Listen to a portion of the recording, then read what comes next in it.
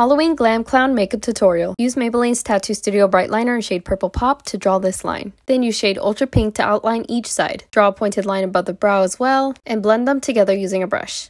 Then use shade Polished White to make a precise line in the middle. Use Ultra Pink on the waterline with Polished White in the center. Repeat the same color process but in the shape of a diamond for the nose. Finish with an ombre lip with the Superstay Matte Ink Liquid Lipstick in shade Birthday Bestie and Philosopher. Here is the final look. I added some rhinestones just for fun. Be sure to check out these Maybelline products for Halloween.